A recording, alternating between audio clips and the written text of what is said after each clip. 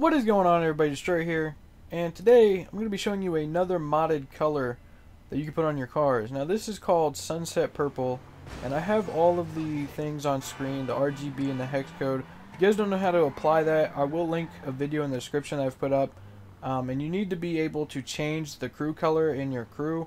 So if you can't do that, you need to ask someone in your crew that can.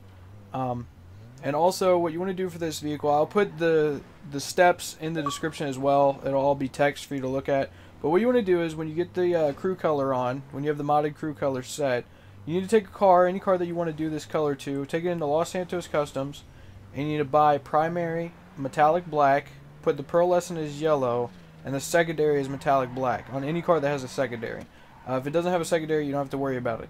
But once you've done that, you need to back out and go back to your primary color, or you need to do it on the secondary as well, and you need to put the crew color, which in this case it will be a purplish color, and it will cover over the metallic black with the yellow pearlescent, and it will leave this effect.